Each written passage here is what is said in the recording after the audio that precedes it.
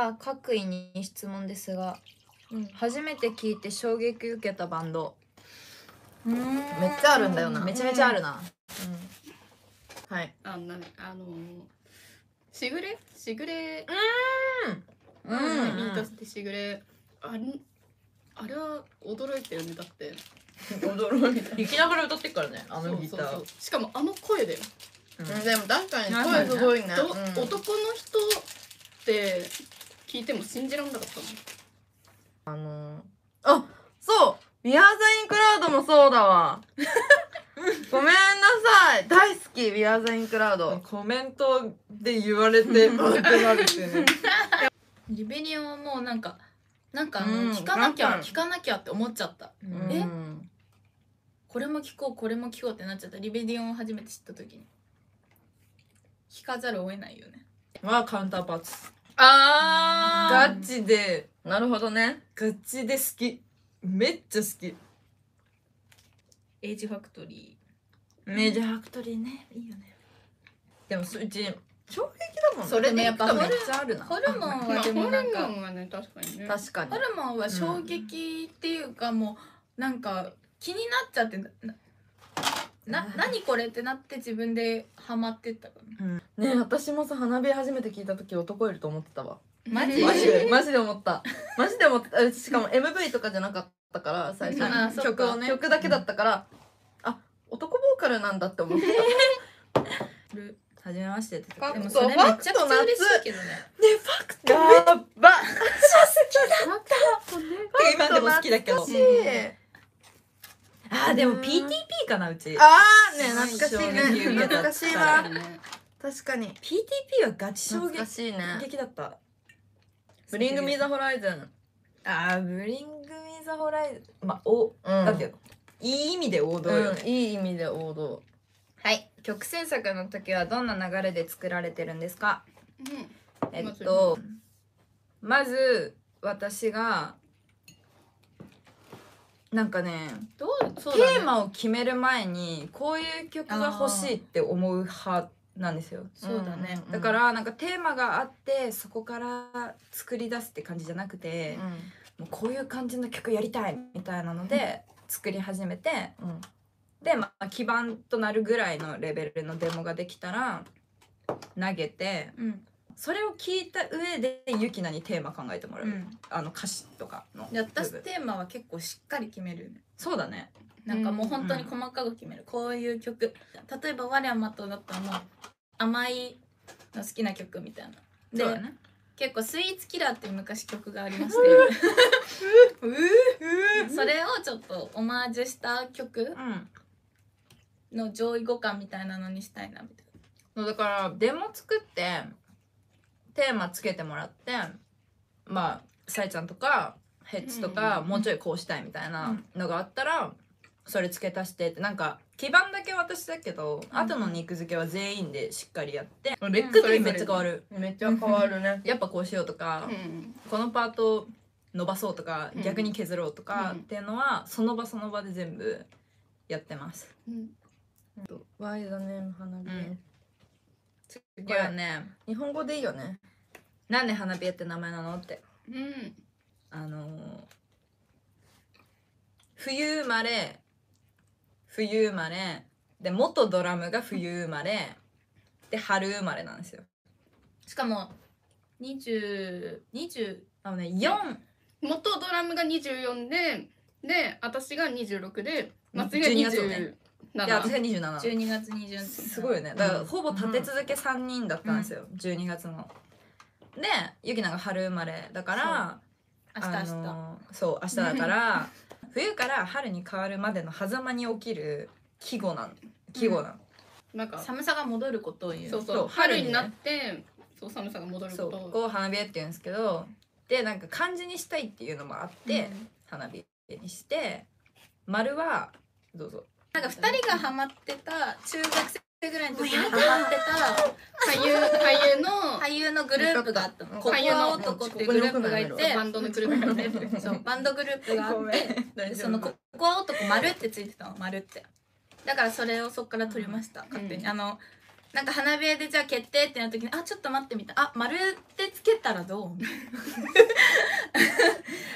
完全にね、うちらのうちらの趣味だよね。うちらの趣味を勝手にくっつけただけでよくモームスの丸って言われるよね。ああ、そう確かに。思ってもらえれば、それでいいです。それでいいです。好きだしね。それでよしとしています。はい、次。このジャンルをやろうと思ったきっかけ。確かになんでさ、まずそもそもホルモンのコピー版やろうってなったんだっけ。それ聞きたい、私も。それちょっと結構謎だった。だってうちはホルモンが好きだったんだよ、そもそも。軽音楽部だったんですけど、同じね。そう先輩がねホルモンやっててっていうとこからじゃなくて、ね、ゆきのはそうだよね。それでホルモンやってたから入ったの。そうね、で私はゆきなとまつりがなんかホルモン好きって聞いて、その時ホルモン知らなくてなんか調べたら、なんかすんごいの出てきてびっくりしたの。本当にあんなにおとなしくて清楚なゆきちゃんが、こんなものを聞いているのかって、こんな下品でこんなもの見てんのかって、いや中学の時中3ぐらいでも中学か。確かに中3でびっくりして、でまあその存在は知ってて、でもまあなんかライブとか先輩がやってるライブとか見ると楽しいのよ。そうでそっからなんかねバンド結成するってなって曲どうするってなった時に必然とホルモンしかなかったよ。なかったよね。必然とホルモンにやるんだろうなって思ってたの。なかったよね。ホルモン知ったタイミングっていつだったの？高校かな。やっぱでもそんぐらいか。メンバーそれぞれの音楽ルーツが知りたいです。ホルモン、ヒステリックパニック、アクラド・オブ・リベリオン、あとちょっとヘルレガーデン。私はホルモン、シム、PTP、コールドレイン。あれだな、アニソンですね。でも確かに確かにアニソンなんですよ、すべては。いやアニソンね意外とむずいよな。楽器隊が。私のすべてはアニメでできているんで。私のすべてアニメでできて。でもうちそれ花火に反映されてると思うわ。確かに。いい意味でね。まあね、確かにアニソンっていろんなジャンルあるから、そうだね。まんべんなく確かに知ってることになるよね。うちもうち水木奈々めっちゃ好きでさ。てか歌い方のルーツは水木奈々かもしれない。確かにそうだよね。私マジでみんなと全然違くていい？いいでしょ、それぞれのルーツだから。ずっと吹奏楽やってたから、バンド系一切聞いてなくて、なんか水部時代があって、その後に AKB ずっとハマって、で高校になってセカオワにハマって、なんかほんとそこら辺だったんで、気づいたらなんかやってた。水木奈々の曲意外とラウドだったりするよね。確かに。アニソンは意外とラウド多いよね。それをもうガクさんは4人にとってどんな存在ですか？お父さん、お兄ちゃん、先生。恩人ではあると思う。確かにね。うち多分ねガクさんに出会ってなかったらね続けてないかな。やめてるよね。確かにね、いい意味で人生を変える人って感じ。私話していい？そうだね、そうだね。私マジでガクさん本当になんだろう、めっちゃリスペクトしてたの。ドラマーとね。ドラマーとして、だからなんかしかも弟子取ってないからガクさんって、マジで弟子入りしたいってずっと思ってて、なんか尊敬してる今でもずっとって感じだな。そうだよね、ドラマはね、やっぱそう思う。ヘッツの質問。